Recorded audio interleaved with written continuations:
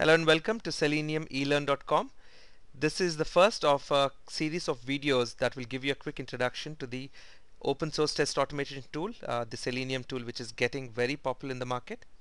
And to show you how the Selenium IDE performs, I'm going to take ChaseStudentLoans.com as a website that we will do a simple test to see how the Selenium works in the background and how it can record our different activities that we do on any application. So to do that, I'm picking up Chase Student Loans, and out here what we're going to do is once we start this URL in the Firefox, we're going to open up the tools and go to Selenium IDE. Now once you have your Selenium IDE open, by default we are in the recording mode. So you can turn off recording by clicking on the red dot and turn it back on by clicking back on the red dot. Now the instruction that we have given to the Selenium tool is to record any steps that we perform on the Firefox browser. So what is it that we're going to do on the Firefox browser? We will click on the budget calculator.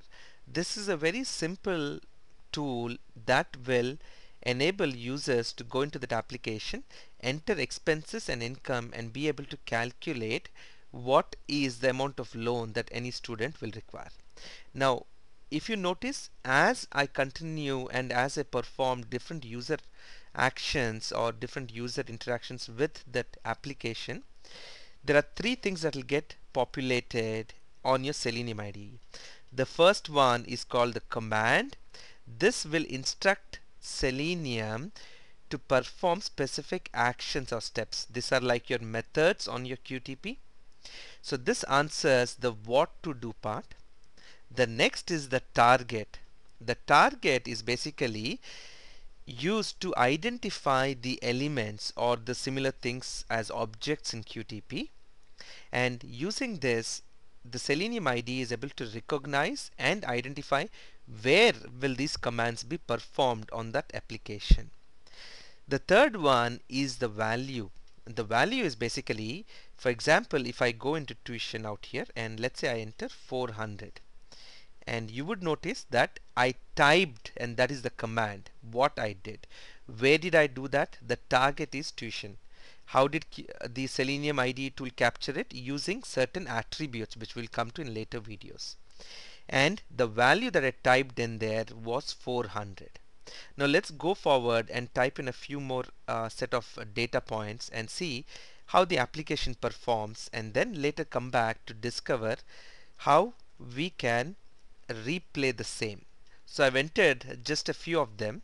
I've entered tuition, book and job income, and as I enter them you will see the lines of code getting generated. Now I'm going to click on the calculate button. Alright, once I've clicked on the calculate button, I'm going to say start over, which will clear all the fields, and I have completed the application functionality that I wanted to show you. Now I'm going to go back to Selenium IDE and say stop the recording. At this point what we have primarily done is we have taught Selenium to perform specific steps. So before we do anything else, I'm going to go ahead and save this as a test case. So I'll go and click on file and say save test case as, and let's name it as CSL1.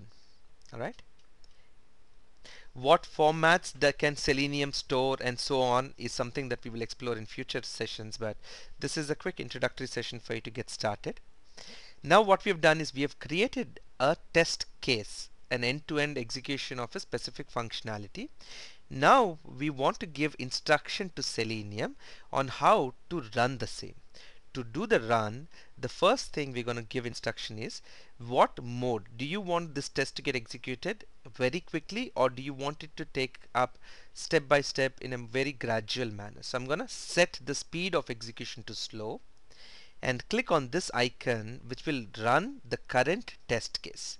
So what we did so far was a record, and then we saved that test case. Now I'm saying Selenium, can you play back whatever we did a record on? So let's click on play the current test and see what happens. So it will start with the first command. You will see that step getting highlighted in yellow, and as soon as the step gets executed correctly, you will see that it will get converted into green. And what is important for you to note is to do any verification, you've got this code generated, but when I clicked on the start over button, the whole whatever was displayed got deleted. Now the additional feature that you could do, and which I wanted to show you, is click on any of these steps. Right click on any of these steps and you'll be able to perform various operations. What we'll focus currently is a very simple thing called deleting a specific test step. So I'm going to delete this test step and try and rerun the same test case again. Now this time when it runs, it will stop at the last statement, which is a command to click on a button. The command is click, and the button, the target, which is answering the where part, is basically to calculate. Now here is where the results have come in on the application, and what you see is we had entered this information and clicked on calculate, and this is the outcome of that.